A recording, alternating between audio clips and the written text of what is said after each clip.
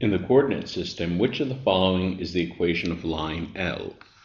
Well, first of all, we notice that L goes through this point here, which is 3, 0, and it goes through this point here, which is 0, 2.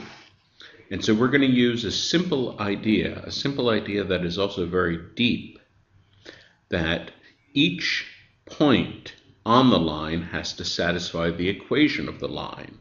Or another way to say that is, the only equation that can be the equation of the line is the equation that satisfies every point on the line. So first of all, I'm going to plug in this first point, 3, 0. And so 2 times 3 minus 3 times 0, that gives 6. So it works for that point.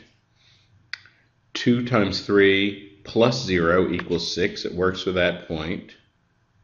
3 times 3 is 9. That does not equal 6. So answer choice C is out. 2 times 3 does not equal negative 6. So that's out. And 3 times 3 is not negative 6. So that's out also.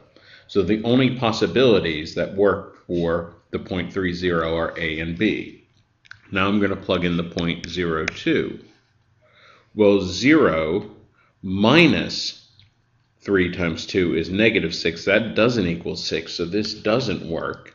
Just to check to make sure that B does work, we get 0 plus 3 times 2 is 6. That works. B is the only one that works for both points, and so B must be the equation of the line.